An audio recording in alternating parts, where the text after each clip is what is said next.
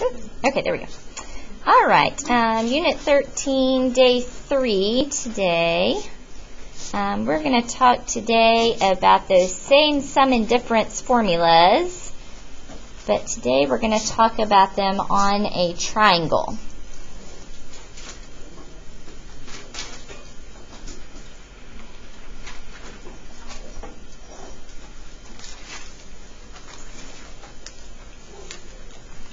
Okay, so we've done a lot of draw triangles before when we worked with some unit circle values or even just some points. When we were starting off finding sine and cosine values, we worked with a lot of triangles. But I just wanted to go back and kind of remind you about, in this class, how we draw these triangles. And ours are going to be right triangles. Okay, so how to draw these right triangles. So let me remind you that we put x on the x-axis, but we don't put y on the y-axis.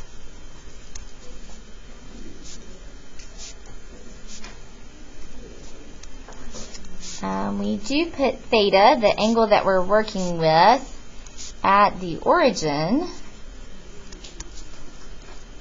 And finally, and probably the most important part, is to remember that the hypotenuse is always positive.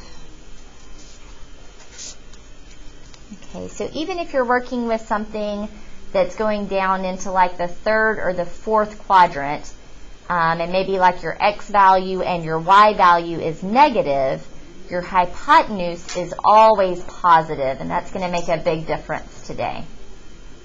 Okay, so as we draw these triangles, x is on the x-axis, y is not on the y-axis. Theta, or the angle that you're working with, is at the origin. And the hypotenuse is always positive.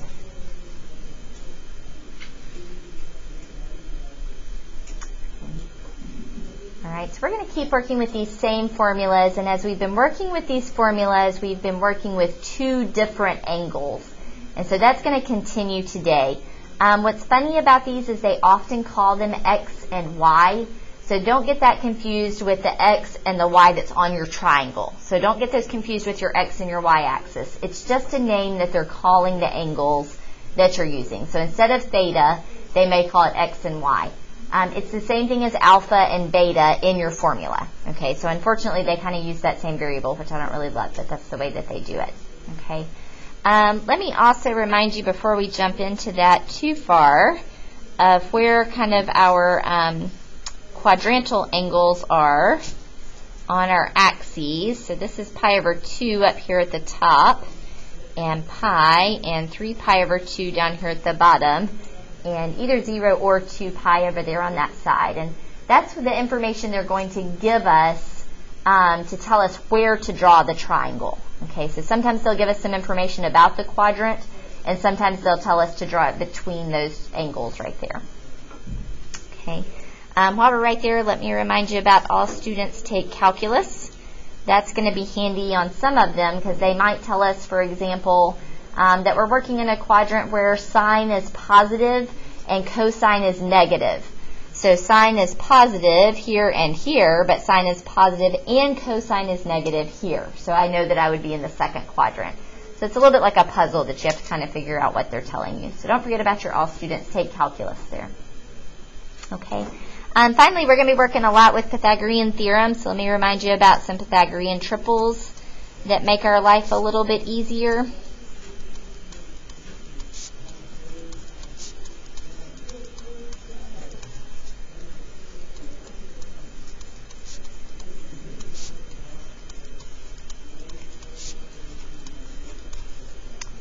Okay, so all of those combinations right there, if you plug them into Pythagorean theorem, they would come out to be equal. What's important there is that the biggest number has to be the hypotenuse. The biggest one has to be the hypotenuse.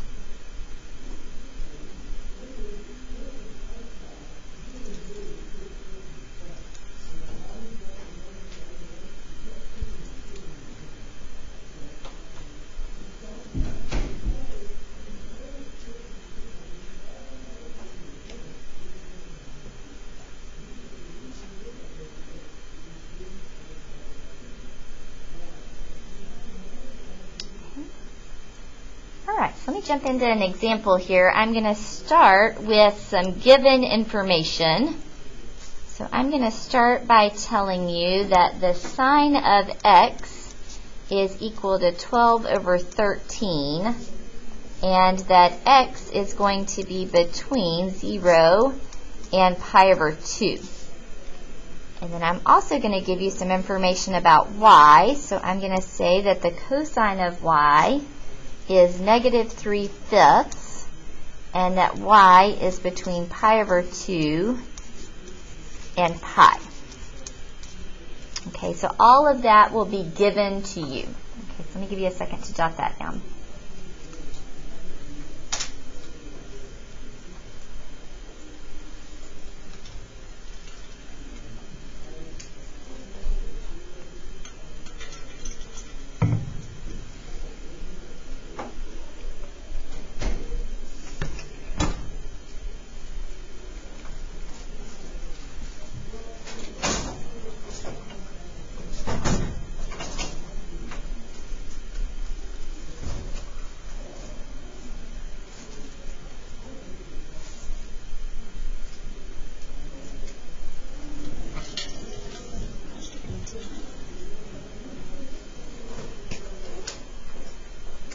Okay, so I'm going to start by using that given information to draw my two triangles.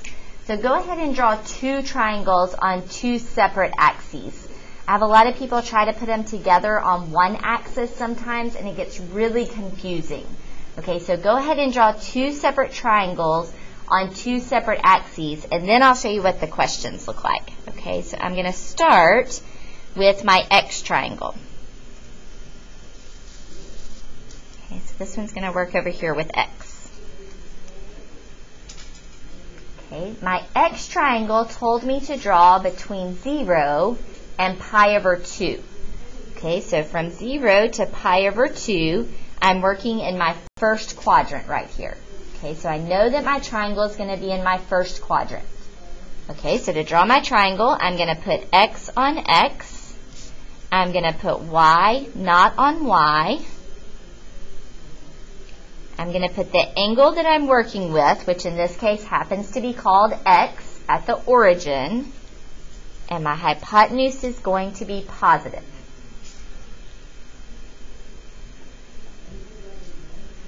Okay, when I think about x, they've given me sine, and I know that sine is my opposite over my hypotenuse.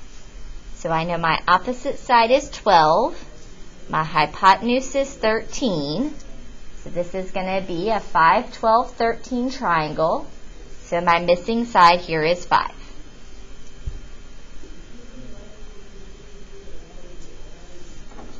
Okay, here's my 5, 12, 13 right. Okay, any questions about how I drew x? Okay, now let's jump over here and draw y. All right, so I'm going to draw my axes. And again, it's really, really helpful if you draw them on two separate axes. This one's not so bad, but we'll get into some where they overlap if you draw them on the same set of axes. All right, on this one, they're telling me that y, this angle, is between pi over 2 and pi. All right, so pi over 2 is here. Pi is here. I want to draw my triangle in the second quadrant. All right, in the second quadrant, I'm going to put x on x, y not on y, and the angle that I'm working with, which they've called y, at the origin.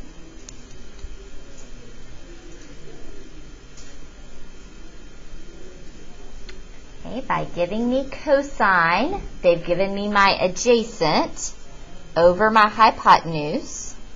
So my adjacent side is 3, my hypotenuse is 5. I know my hypotenuse is positive, so I'm going to let the 3 take the negative sign. Okay, I also know that because the 3 is going to the left, which is a negative direction.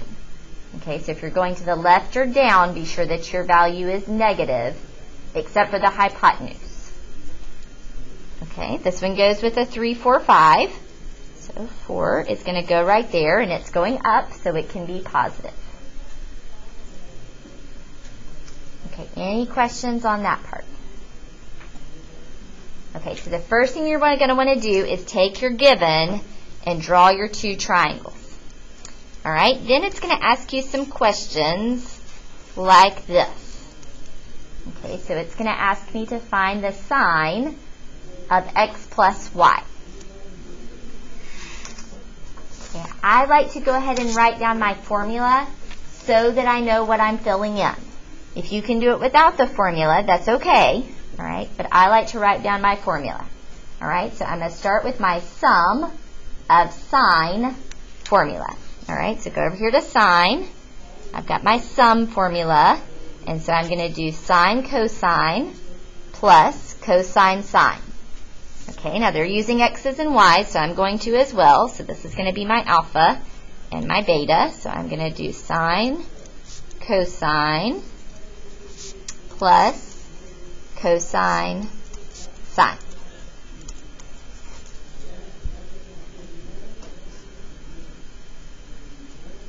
Okay, so it's the same formula we've been using, just changed into x and y. Okay, so I'm going to do the same thing that I did with the ones on the unit circle. I'm going to put some parentheses down here so I kind of know what I'm trying to find, what I want to fill in. And I'm also going to work with one angle at the time. Okay, so I'm going to start with x. So I'm going to get my sine and my cosine value for x first. Okay, so for x, I'm going to go look at my x triangle right here. And I'm going to say that sine is my opposite over my hypotenuse. It's what was up here in my given. Okay, so my sine is going to be 12 over 13. Okay, my cosine value for x is going to be my adjacent over my hypotenuse. So cosine is going to be 5 over 13.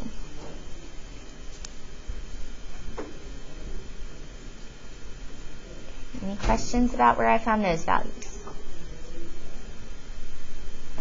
Okay, now I'm going to go deal with my y's. Okay, so for y, I'm going to get the information from my y triangle. Okay, so make sure you match up which variable. All right, so cosine is going to be my adjacent over my hypotenuse. Again, it's what's up here on this one in my given. So my cosine is going to be negative 3 over 5. And sine is going to be my opposite over my hypotenuse. So this one will be 4 over 5.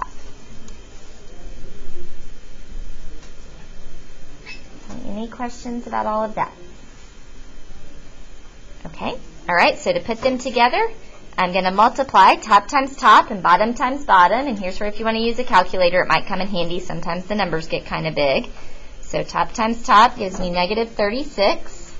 And bottom times bottom gives me 65 plus, and over here, top times top gives me 20, and bottom times bottom gives me 65. And usually these come out with a common denominator. I can't really think of a time when they don't. I hate to say always, but usually they do. Okay, so when I add, I need a common denominator. I already have that. I'm going to add the tops. So negative 36 plus 20 gives me negative 16. And on the bottom, I have 65. And that right there is my answer. Unfortunately, unlike the unit circle ones, there's not really a way of checking these in your calculator. You just kind of have to go with it. Okay, any questions on that one? Yeah. Is the quiz going to be over this? Or? We'll do mostly the unit circle stuff. There's one of these. There's only 5 questions. Yeah, I didn't take it over. Okay. All right, let me give you one to try. You try, using those same 2 triangles, try the cosine of x plus y. So use that same given information. Try the cosine of x plus y. Yeah. Yeah.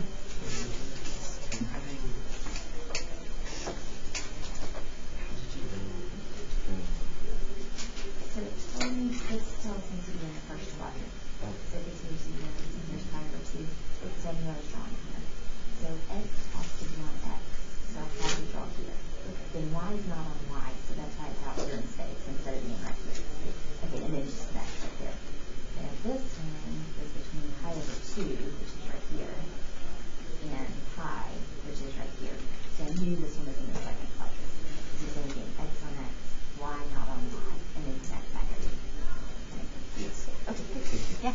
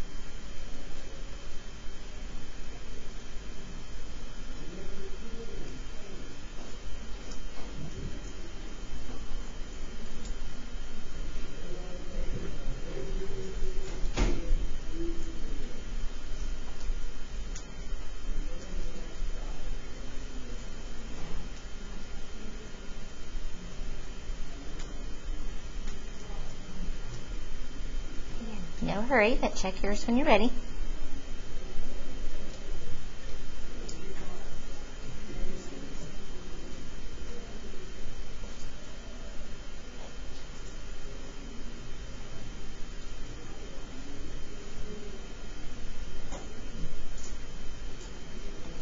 any questions on that one?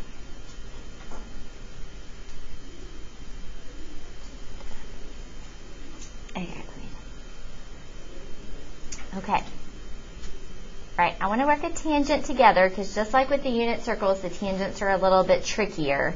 The problem with the tangents is that you don't always have a common denominator on the top. So I want to review finding common denominators again.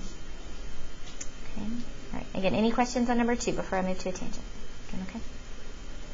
Okay. All right, let's do a tangent, and then I want to show you one where you have to kind of figure out a puzzle on where the quadrant is. All right, so let's find the tangent. I'm going to use those same triangles, x minus y. Okay, so I'm going to do a difference question with tangent. And again, these get just a little bit harder because of a common denominator issue.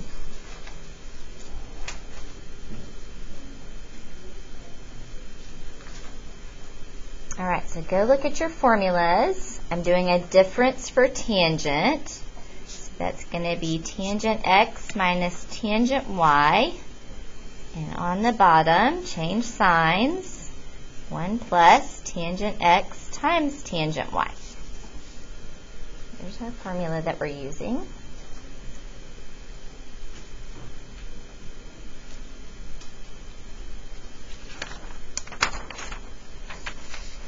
Turn the page, can't see my triangles anymore. All right, so tangent's going to be my opposite over my adjacent. So I'm going to start with the tangent of x. So on my x triangle, my opposite over my adjacent gives me 12 over 5. So my opposite over my adjacent gives me 12 over 5. Okay, then I'm going to have a minus, and then I'm going to do the tangent of y. So my tangent over here is my opposite over my adjacent, which is going to give me negative 4/3.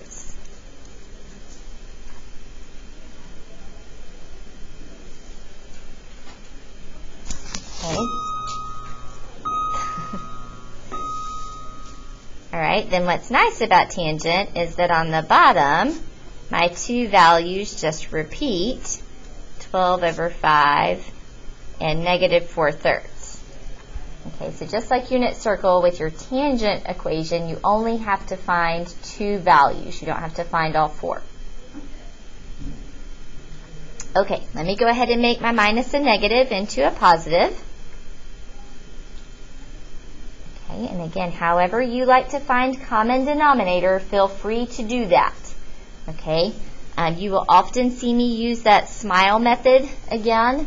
It's one that I really like. So if you're having trouble with common denominator, feel free to use that. If you're good at common denominator, just go with your method. Either way will work. All right, so I'm going to combine on the top.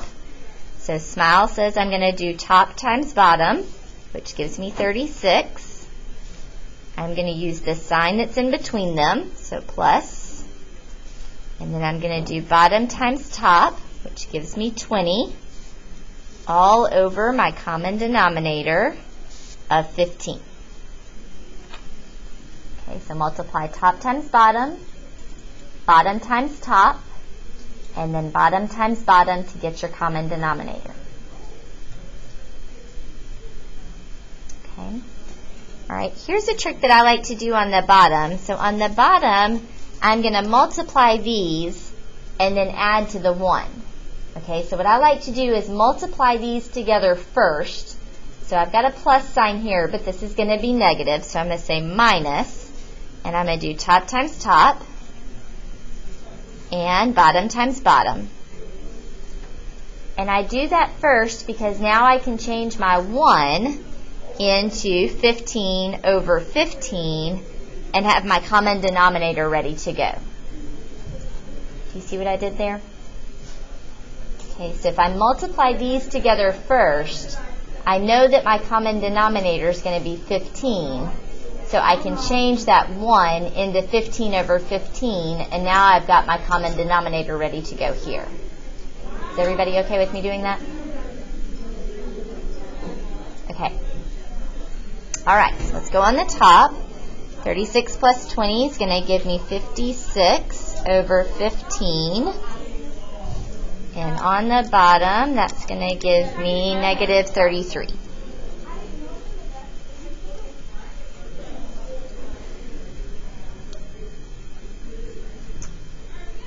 Okay, finally, when I have one fraction on the top and one fraction on the bottom, now I can go use my algebra and do keep it, change it, and flip it. Okay, so multiply by the reciprocal, or keep it, change it, flip it, but don't do that until you are down to one fraction on the top and one fraction on the bottom. Don't try to do it when you have multiple fractions. Okay. All right, so what can happen to my 15s here?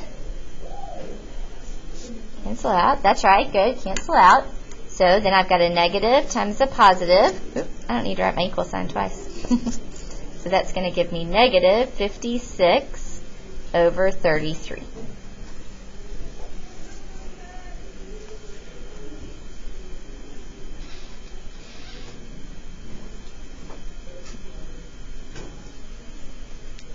Questions on that one?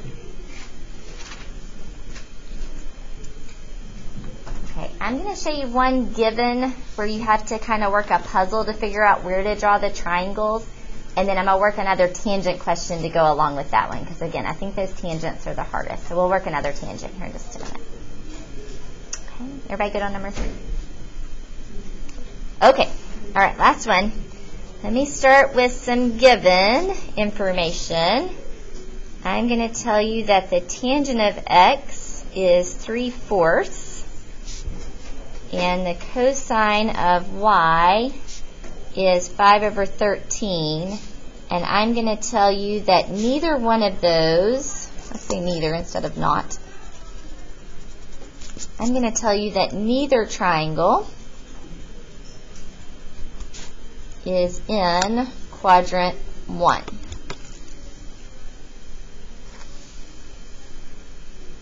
Okay, so So I know everything's positive in quadrant 1, but I know both of these triangles are not in quadrant 1.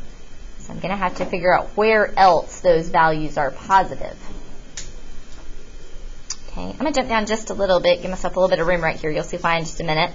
And I'm going to go draw my 2 axes.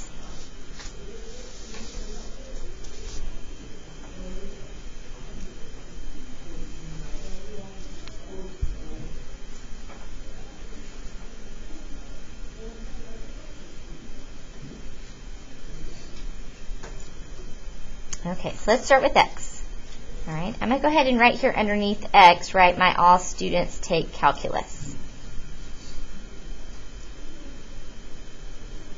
Okay, they have given me a positive tangent value, but they've also told me that I cannot work in quadrant 1.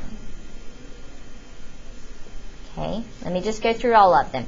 I can't be in quadrant 2 because in quadrant 2 only sine is positive, and in quadrant 4 only cosine is positive.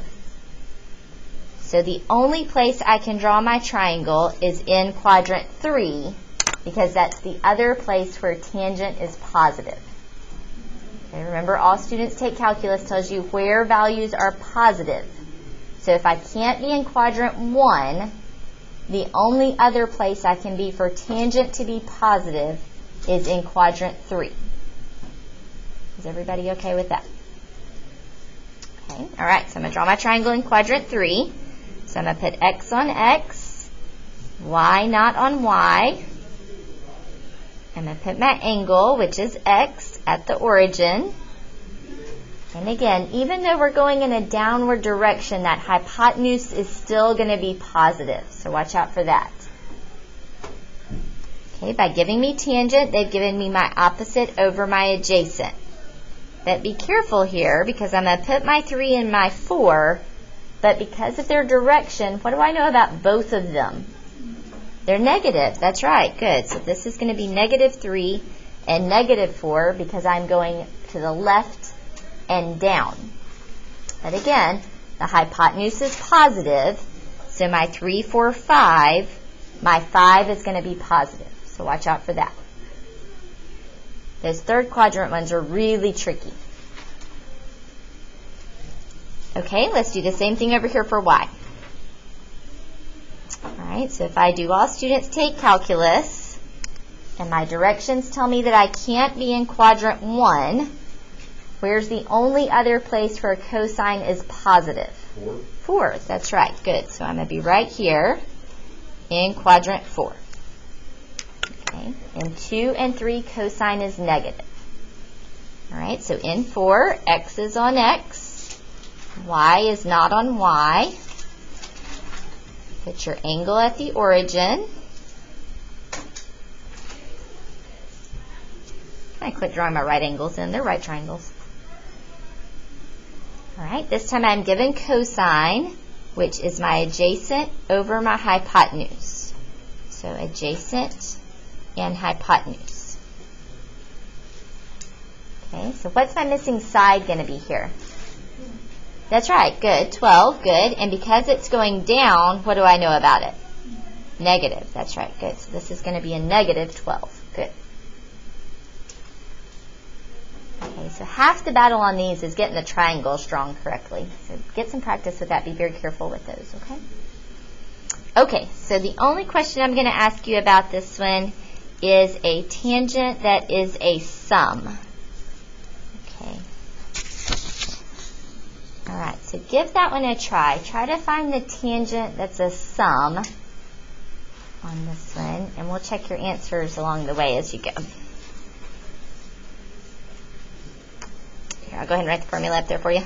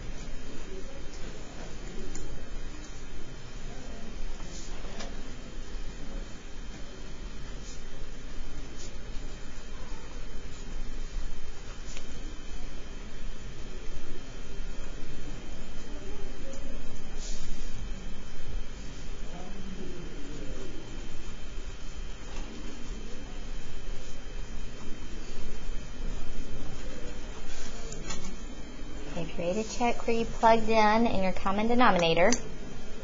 Before you do keep it, change it, flip it.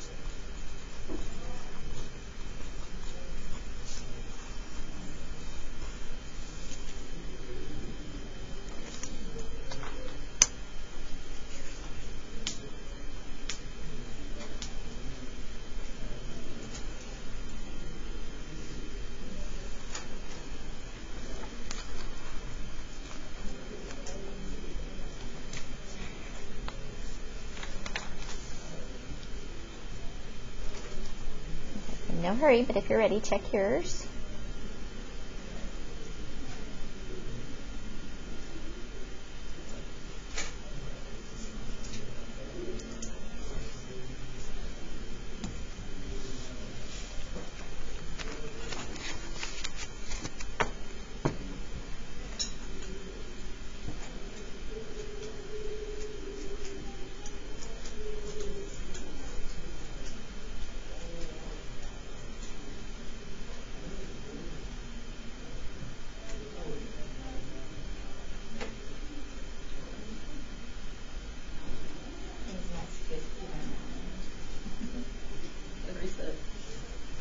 Okay, questions on that?